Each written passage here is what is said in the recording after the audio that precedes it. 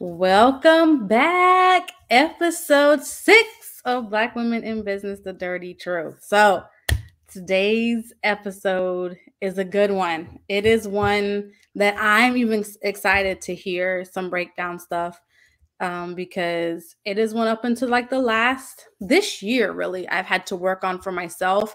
And I know when you ladies and gentlemen that are listening hear this today, you either going to be like super anxious or feel a sense of relief and be ready to switch some things up, or you about to just tune us out because this is a big one. So we're going to talk about money relationships, whether you have a good one or a bad one. We all have a relationship with money. Money is there. It's like I remember getting my degree. Our professor literally gave a whole day's talk on money being like politics and the conversations. It was part of like our final exam about running businesses and do you include family with money? Like I never thought it was that deep, but money is truly deeper than just this. The jokes that we make on the side or the jokes that we have about family, it's deep. And I know for me, I had a negative relationship, but a lot of it was mindset. And so that's where we're going to start. Dayna introduced us to our money archetypes. And I love them. If you're in the business world in any shape or form, you know there is literally like a test for everything, like your color, your attitude, your mood. If 5 o'clock is the time for you to get up in the morning and work, like there's something. It's great. I really love that you can find out little pieces about yourself because then you know what works best for you. And Dayna has some amazing knowledge on a lot of these topics. Ladies, we need to do an episode on being a lady in our time of the month and working because that was everything when Dayna did it. That's a whole other day. But we're going to let Dayna get your mind right for this episode this evening, because I think that if you have a negative relationship, you could be sitting in a place of not understanding, a lack of understanding for yourself.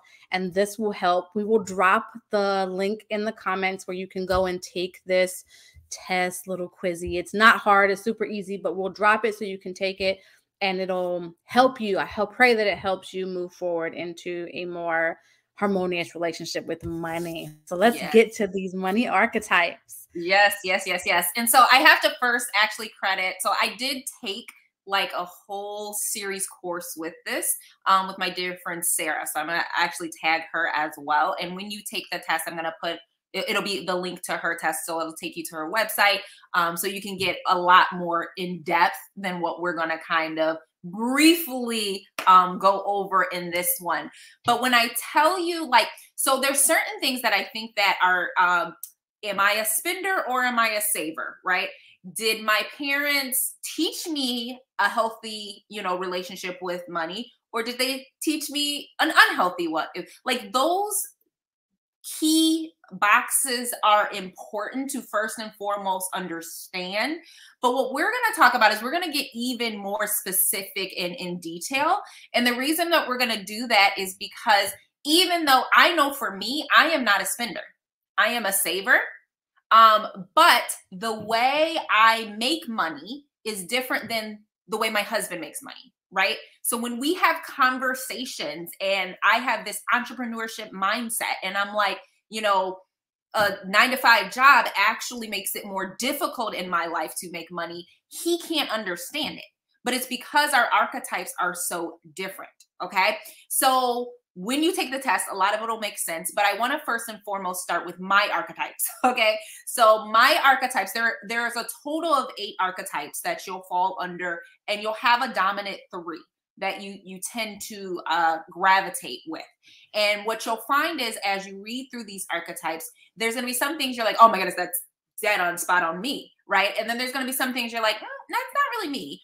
Or you're going to find with certain scenarios, this archetype comes into play, where in other scenarios, this archetype comes into play. And so I found that in my business. And when I grabbed hold of this, it really, really helped me to make better changes. So I want to actually start with the alchemist. And I want to start with the alchemist because I thought it was interesting because all 3 of us, this is the only one that all 3 of us had in common. And when we talk about the alchemist, like, so one of the things, and If this is you, light up with the hearts. You're like, yes, girl, yes, that's me. Do it in the comments. Let us know. But so for the alchemist, what's super interesting is they usually have a love-hate relationship with money. Okay. They understand and appreciate like the power, what it does, what you need to do with it, and all of the things, right? And when they have it, they have those strengths of like, it's transformational. They're willing to be daring with it. They have all these ideas around what to do with it. Okay. But here's their challenges. Okay.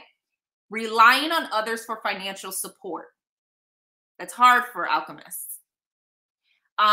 Feeling judgmental about money. Let me know, because I think this is one that plagues a lot of women, right? They're like, oh my goodness, I'm making good money, I'm doing this, but then they don't want to be too showy about it, right? I'm guilty of this. There were times where I don't post myself on vacations because I feel guilty that I can't afford to do these things, right? There's times where I'm like, I know our car or certain things that we're able to do because of the sacrifices that we made. And I don't want to feel showy or people to judge me because this is what we choose to do with our money.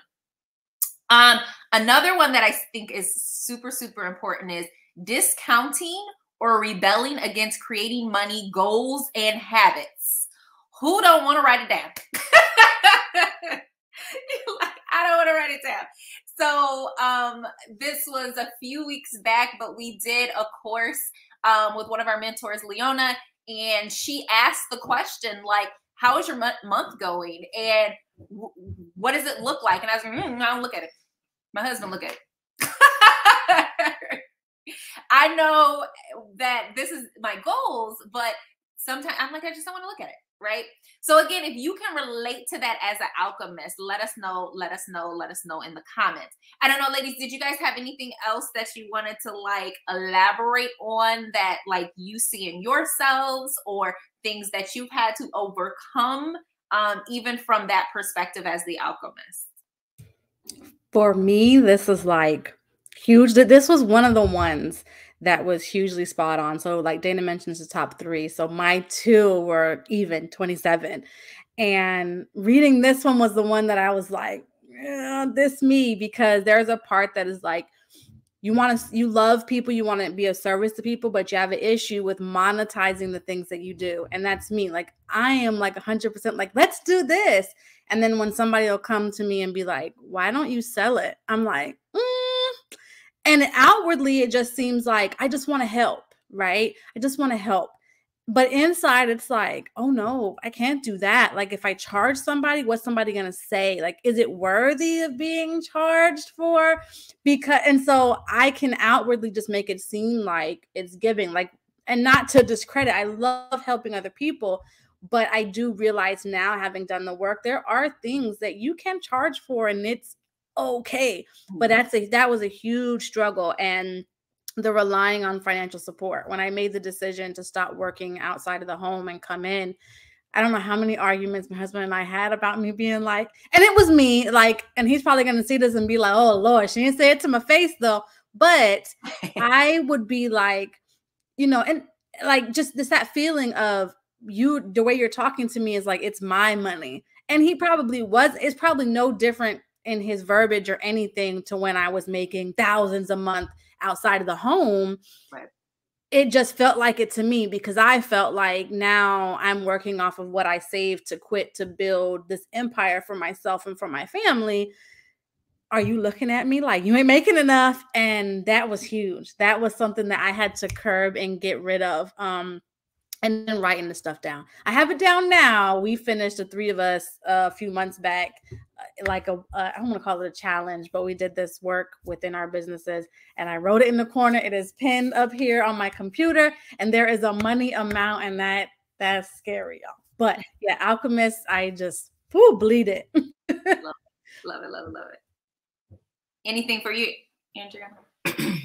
For me, it was just a love-hate relationship thing. I do have a love-hate relationship with money. I love what it's here for. I can spend because I'm not a saver. I don't.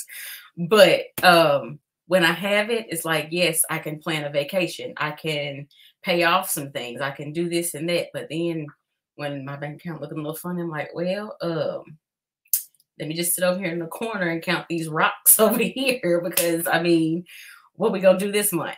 And so I hate that I have to go outside of the home to work because I feel like life is so much more than just going to work every day, coming back home, rinse and repeat.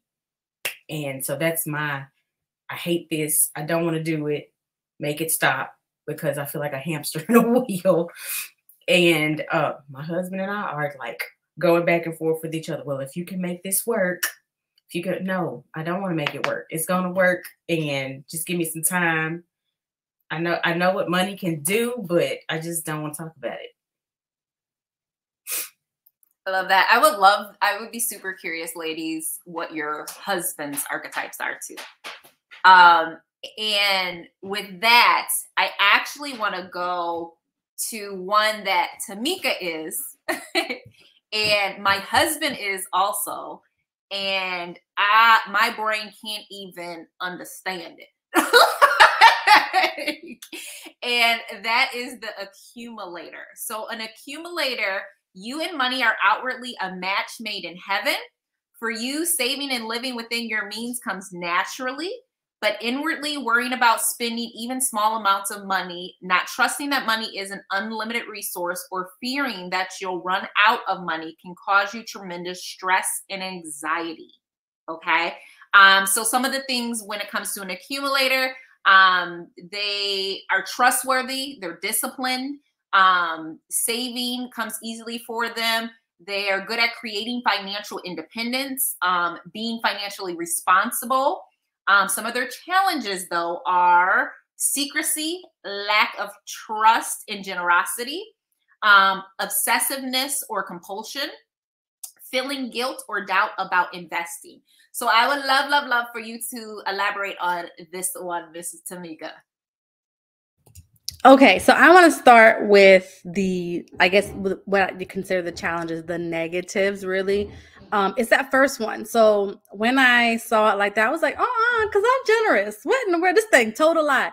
But it's not like what you think of like helping. It's that the lack of trusting in being generous for me, because as it mentioned in there, you feel like it's not this unlimited thing. Like money's not just, like I say, it's not growing on trees. I'll say that in a heartbeat. It's not out there growing on trees. So when you're thinking about, giving money to somebody, supporting somebody in a financial way, it's the lack of trust in whatever situation got them where they at. And in the fact that you're like, but can I get this back?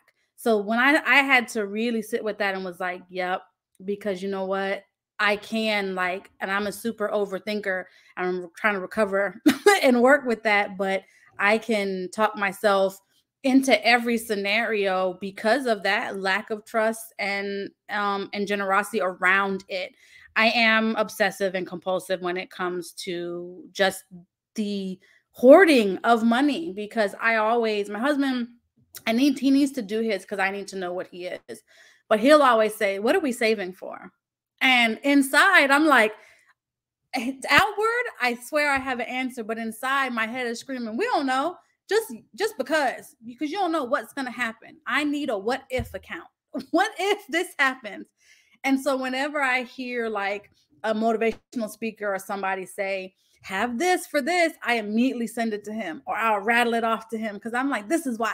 This is why we're saving, because I need, for my peace, this anxiety, this stress, I need to know that if you decide to make this investment and it goes belly up, that lack of trust, we're going to be okay. Like I have to have that. And it has not anything to do with like childhood things, but it has to do with like seeing things play out in the world around you, like people not having money. And then that feeling of guilt and doubt of investing. This is where I did a lot of work over the last year. So if there are any ladies or fellas watching this that are thinking about starting a business, wanting to run a business, you've got to work through this if you're an accumulator before you expect any kind of success. And I know that sounds really hard, But a lot of why I was really sluggish in the beginning of my business was because I was very afraid and felt guilty in taking money from what I thought was from my family to invest in a good website, to purchase a flip kit, or to purchase something to teach from, because I was like, you know, what if it doesn't work? What if I just waste this $500? What if paying this for this, you know, website costs me and it doesn't work out? So those are the things that you really have to heal. If you're an accumulator, it's great because, you know, you're a saver and you got the money and you're ready for that rainy day. But secretly, if you don't get a grasp on it and like take this test and really understand what that means, business wise, and the secrecy part, relationship wise, can be really, really freaking hard. You will have humps that you won't realize. You're like, why? Like, I mean, my prayers to God, and then I'm like, you know what? You did right by being like, nope, I'm not giving you that, because you're afraid. You're afraid to handle this amount of money. And if you're afraid right now, you're not going to make the right decisions to the things that you say you want to do. So if you're an accumulator, it is beautiful, but make sure that you put the work in to understand that guilt feeling around investing, and heal that piece, and really understand yourself. Because if not, Lord have mercy, it will be a blockade, an internal one that you may never get over if you don't understand it. Love it, love it, love it. So next I'm going to move over again. This is not one that I have, but this is one that Andriana has. Connector. So the connector, your faith and optimism that money will always be available keeps you from feeling much, if any, financial stress. Yet this same innocent quality that believing you'll always being taken care of can cause you to lack financial independence or blindly trust the handling of financial details to others. So a strength is that you're very trusting, innocent, resilient. Resiliency is important. Your gifts, not overly stressing about money, but faith and optimism. Creating valuable relationships. Usually connectors have really, really strong relationships. Some of the challenges: lack of financial independence, not feeling empowered with money, and feeling overwhelmed with basic financial details. So I would love, if whatever resonates with you doesn't resonate with you, I would love for you to chat a little bit more as a connector. Well, looking at the gifts, I overly stress about money, but I can't connect with that. But everything else that you said, the lack of financial independence, if it's like a big purchase or something like that, I do not want the responsibility of, it's just like my husband asking what we're going to eat for dinner tonight. I don't know what you want, because I just go along with what you want to do. Don't put that burden on me. I do not want that. And it says if you are solely responsible for your money management, what financial details do you need to know? I don't want to know. I don't want to know anything about it. I just let you make the decision, because I do not want the responsibility of just making big life-changing decisions just because I'm too trusting. I can see that. I can see that. I can see that.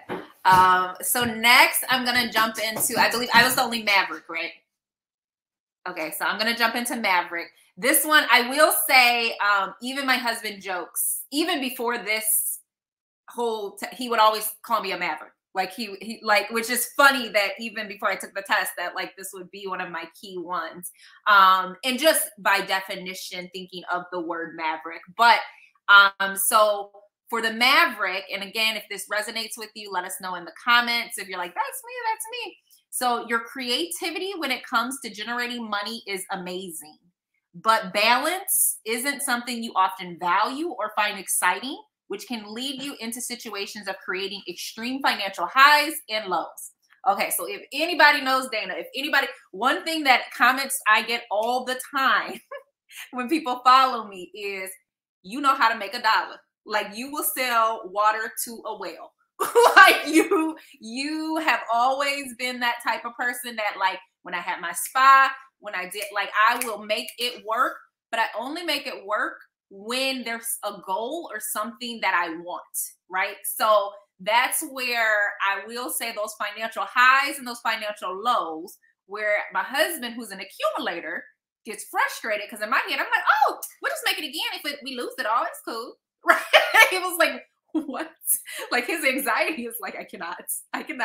Like he has literally said, like, I have to stay in my field because you are the kite and I'm the string. And if I don't like reel you in, like you will literally like gamble all of our money on like, I want a coffee shop and go buy this building. And be like, what are you doing? I actually think I did do that with the spa when I started leasing this. My husband might be a maverick. I'm gonna have him and I'm gonna let you know. He might be. Okay, that would be so funny. So some of the sacred strengths of the maverick, they're clever, they're flamboyant. So everybody always talk about Dayna so extra.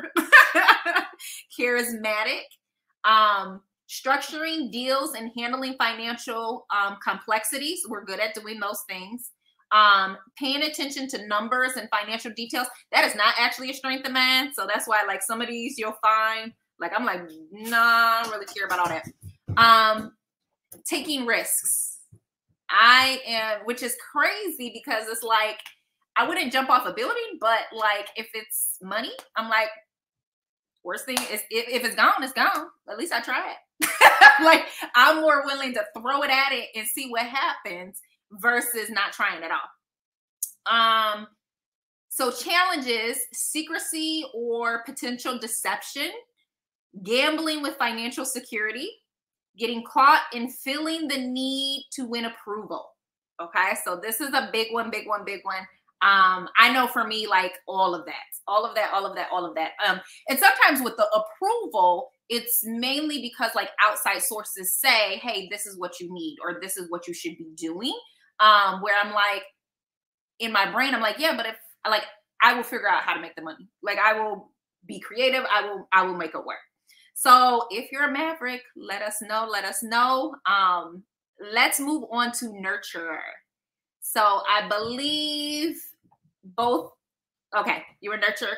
Okay, so nurturer, your desire to be of service often inspires you to share your financial resources, but what you see as selfless generosity can easily create enabling relationships and problematic boundaries with the people you want to help. Plus, sow seeds of resentment or martyrdom, I can't say that word right, within you. Okay, so gifts, you're giving, devoted, reliable, or those are sacred strengths, sorry. Your gifts are generosity, giving amazing value, and loyalty, probably loyalty to a fault. Challenges, feeling the need to rescue, abandonment of self, and feeling resentful or becoming a martyr. Okay, so let's speak on it. All of that. So anybody who knows me is probably like, ooh, really? So when you take this, you're going to get this breakdown, right? And so my top was accumulator at 27. Then I was alchemist at 27. And I'm a nurturer at 26. So all of these really run. And like Dayna said, some of them speak to me and other pieces are like, no, that's not me at all. But not a whole lot. Like it's very freaky. So this is probably would be the piece that does. It's funny it comes after.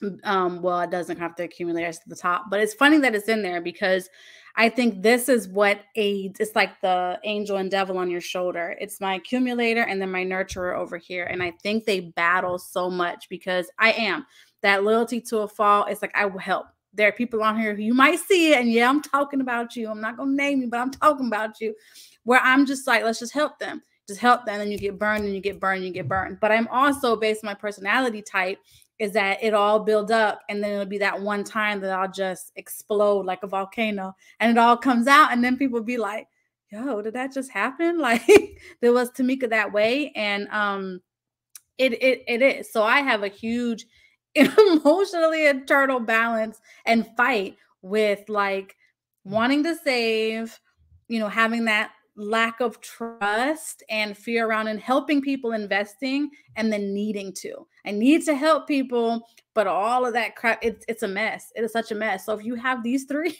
I'm praying for you. I know it's rough because it is like such a, and that's why I said it's really important for you to take this if you're trying to deal with money in any way, relationship wise, business wise, because understanding all of these things and how you can make them work and how you can stop stressing and freaking out, because it does. Until I knew little things about myself, my personality, and now having this little piece from extra piece from Dayna is huge, because this is a constant circle that I go through. Like, I want to help people, but I don't trust people because people be putting themselves in these positions, but I don't want to give up on, you know, that money that's in the savings account, and it's just vicious and it goes in a circle. But this is 100% to me. Like, I can't even say nope, yes, no to none of this. This is me personality wise, like through and through. It's funny, it's amazing to look at, but at the same time, it's like, well, you're just throwing up all my little weaknesses and my red flags. So interestingly, I also am a nurturer. So nurturer is my third. So alchemist, well, maverick, alchemist, and nurturer.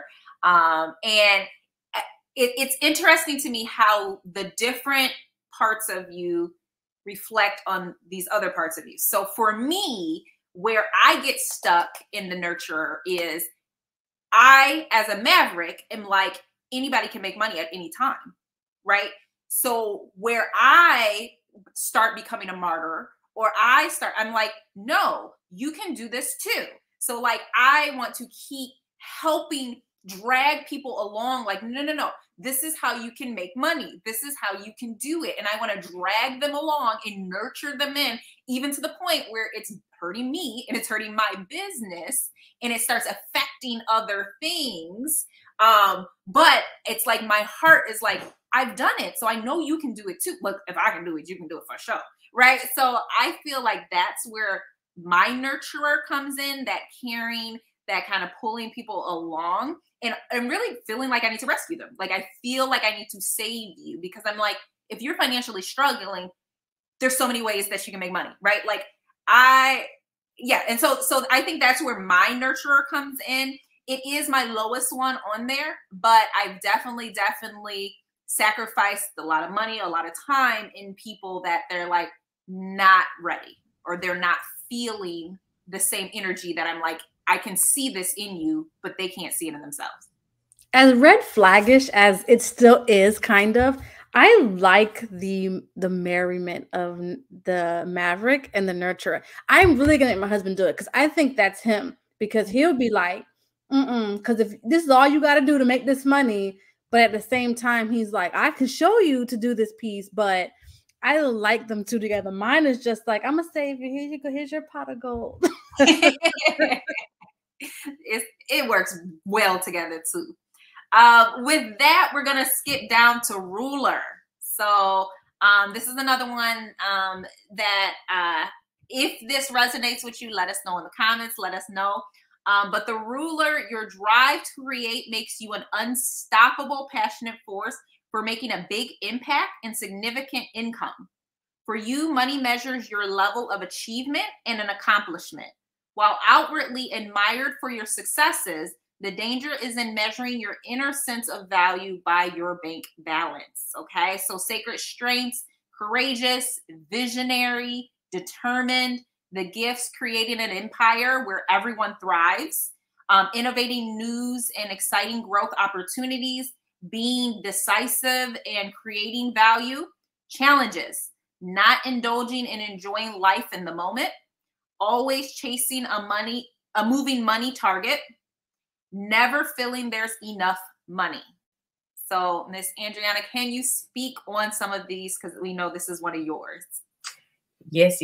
Now, I am not, I don't know. I don't indulge on enjoying life in the moment. I don't know if I agree with that or not, but feeling like there's never enough money, I feel like I can always make something. It's always there. It's always going to be there. And I just need to go get it. But something that just like really spoke to me when Dayna sent this, it was like, is there a dream you've kept a secret? Oh, yeah. Because you fear that you'll look arrogant or be judged as being too big for your britches. I've been told so many times, oh, you're going to be able to do that. Just no, that's not for you. You can do this instead. And I've been told that. And I just don't say anything now because, I mean, I have something that I want to say, but nope. I'm just going to keep it to myself because I won't be able to accomplish it. And I've told myself that so much, I've started believing it. And I think that's what's really holding me back from doing what I need to do. But I'm a visionary. I can dream up a dream for you, and everybody else that's in the comments, because I just want everybody to have money and just be at the top and eat at the table. Nice. I like that.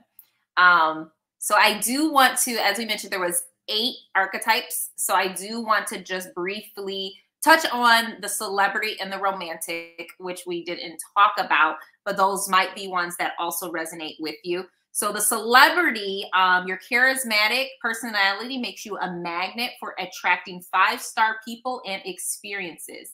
You love to bring on the bling, create a lot of attention, and you deeply appreciate the doors that money can open. So sacred strengths, you're magnetic, you're confident, radiant. Your gifts is leadership, helping others make a great impression, standing out in a crowd. Challenges, compulsive spending, valuing status above financial security, and spending on appearance to avoid feeling empty or criticized. So this is one that my husband is a celebrity. So it's always interesting because, again, when we first started this isn't necessarily a reflection of are you a spender versus a savior. It just means how you operate when your thought patterns behind money. So with my husband, I will spend on the things that make me, my home, my car look nice, but I'm not going to spend on maybe other things. So the example I use for that is like my husband would love for me to take money and go get my nails done like normal women, right? And things like that. But for me, in my head, I'm like, I'd rather put that money back into business and make more money, right? But he will move around the budget. He will move things around because this is his personality. He has a personality that like he sings, he dances, like when he's in a room, like he usually lights it up, right? Like, so that celebrity, like I think is a super interest to it. I would love to know if you're a celebrity. Let us know in the comments. Let us know. Romantic. So this is the last one. So you know how to use money to enjoy your life and often spend it because you feel you deserve it or you want to indulge the people you care about, okay? But spending can be a cover-up to avoid feelings of emptiness, an absence of love, or a lack of feeling valued and acknowledged. So sacred strengths are luxuriant, abundant, pleasure-seeking, gifts, believing there will always be more, being generous with others, enjoying the things that money can buy. Some of the challenges are flamboyant spending, ignoring or avoiding anything to do with finances, spending to mask feeling undeserving, unappreciated, or unloved. Okay. So again, all of the archetypes have their positives, their negatives, but the purpose, and hopefully as we kind of gone through some of these, is to understand where you are and where you might need to put things in place. So I know for me, when it comes to things like I said, I'm good at creating the opportunities for money, but then sometimes my nurturer comes in when I need to ask for a sale. And so when I am in that position, I now have things automated. So like if I meet with you for a manifest call, the follow-up email that you get immediately walks you through how to get started with me.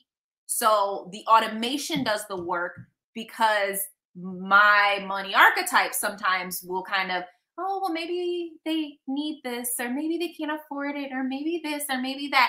So understanding your weaknesses is really where you can input some strengths.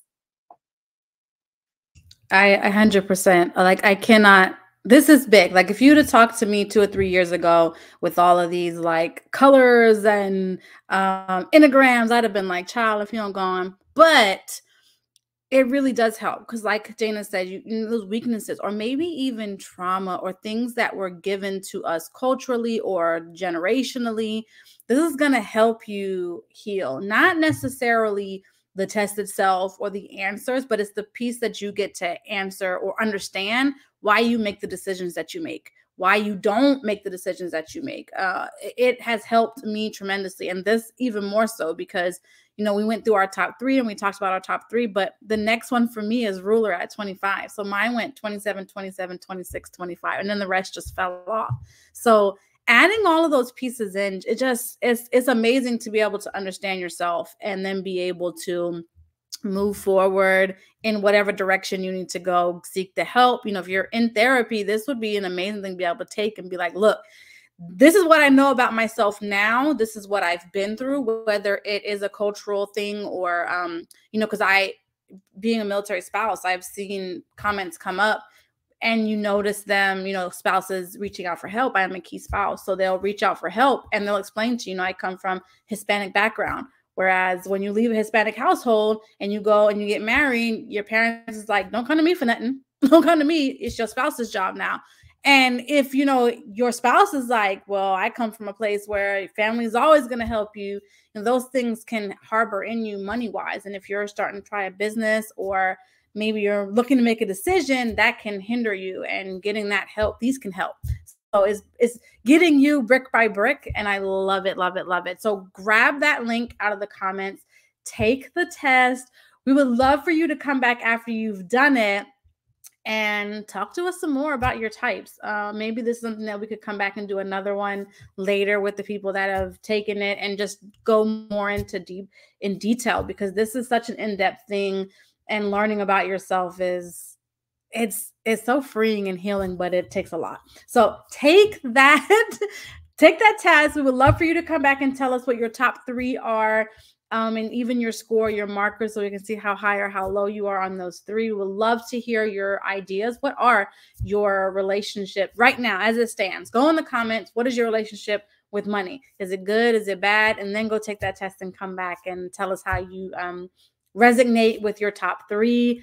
Cannot wait to hear from you. We thank you for hanging out with us on another episode, giving us your Wednesday evening. We will be back again next Wednesday for another episode, 6 p.m. Eastern Standard Time, 5 p.m. Central. Y'all, don't miss it, and we cannot wait to see you again. Take it easy.